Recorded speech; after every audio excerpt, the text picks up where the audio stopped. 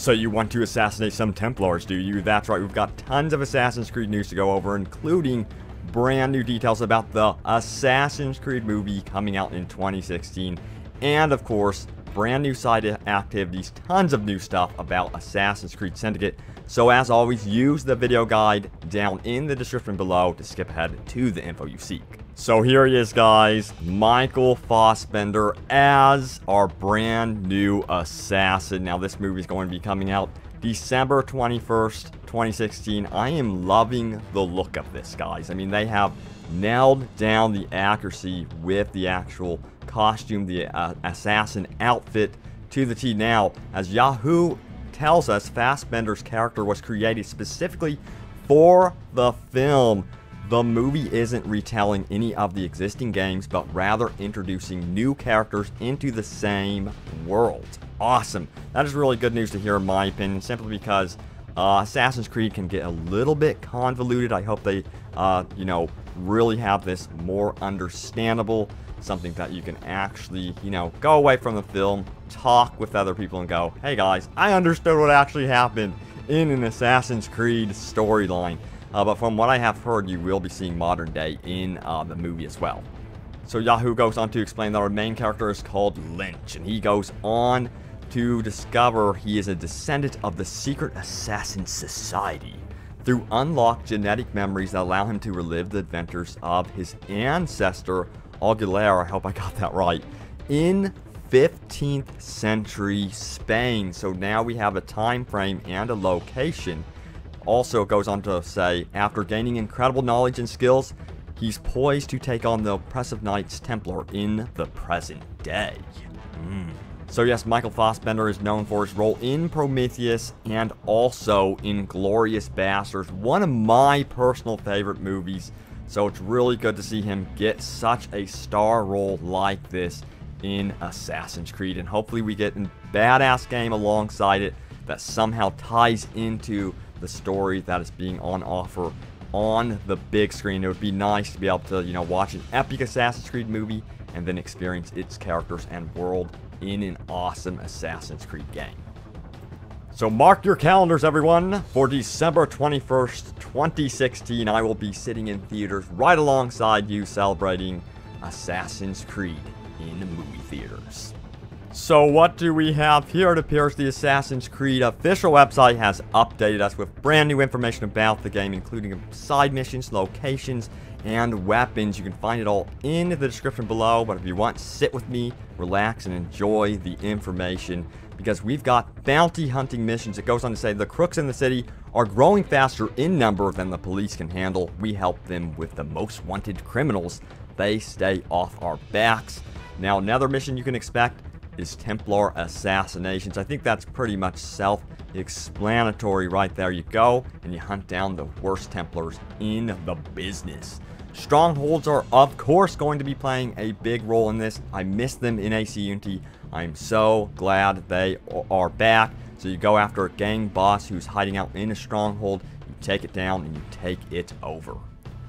Also, Liberations will be a part of the game. That sounds awfully familiar to Assassin's Creed 3. Freedom must be enjoyed by all. We will ensure that by hook or by crook. And then finally, the big one. This is the big showdown. It is the Gang Wars. It says, once we've stirred things up, it's time to deal the final blow and take out the gang boss running each of the town's boroughs. Our reward is the loyalty of the city. So it sounds like you're going district by district, taking on every gang in London and spreading your power throughout, and then also gaining followers as you do it. But let's say you want to break off of killing people. Well, there's no such things in London because there's fight clubs. This is pretty cool. I cannot wait to do this. This scene right here reminds me so much of Sherlock Holmes. So I am a huge fan of the Sherlock Holmes films. And then the big one, train robberies. I am so glad they are really implementing the train so much in this game. I felt like Red Dead Redemption failed miserably at this. So it's really cool to see that they are actually including train robberies for once. But we've also got street races that you can do, and then cart escorts. I spoke about escort missions previously, I believe. I didn't really know what they could be, but in these dangerous streets, the wealthy will pay a pretty penny to ensure their secrets are secure. So it sounds like you will be guiding along someone and protecting them throughout their journey. And then, of course, we've got all the weapons. You guys have probably seen them. We've got the cane sword. This thing is badass. Cannot wait to play with it. The throwing knife has returned. Brass knuckles, revolver, kukri knife, hallucinogenic darts, smoke bombs have returned, assassin's gauntlet, which is going to be pretty cool, and there you have it for the weapons so far. Then they show off some of the vehicles in the game. Of course, we're going to see steam engines, horse-drawn carriages, and riverboats, and of course the rope launcher. I think you guys know a lot about that stuff. And then we have the 7 different boroughs offering their own cultures and unique way of living. As you go through them, you will see a different tone and a different feel, which I love. Of course, you have the city of London, which is going to be the heart of the game, I believe. As you can see, the streets are crowded with those carriages. And then Westminster, beautiful location. We have more trees here and more greenery, as you can see. Very wealthy location.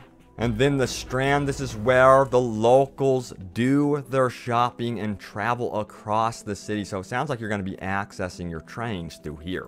Don't forget about Buckingham. As you can see, it's going to be bustling with those horse carriages. And there is the entry to the train station. And then, of course, we have our more poverty-ridden districts. As you can see here, life is tough. So Whitechapel looks to be a very depressing area. As you can see, it looks doomy and gloomy.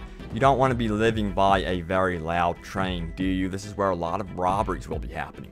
Now, Lambeth is being described as a location that is bustling with shops and people that are mingling. It's very prosperous. It looks like things are looking up for these people.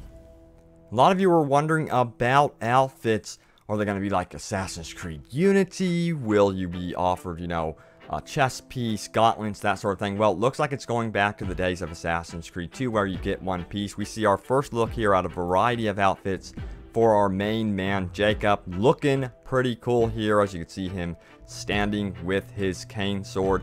Looks like he needs to be making money in this shot. He's got patches on his leg and everything, but it sounds like there's going to be a wide variety of outfits on offer. So it looks like Evie Fry knows how to look good. She is the fashion queen of the assassins. I really do like her outfits, by the way, and it's so cool that Jacob and Evie are twins.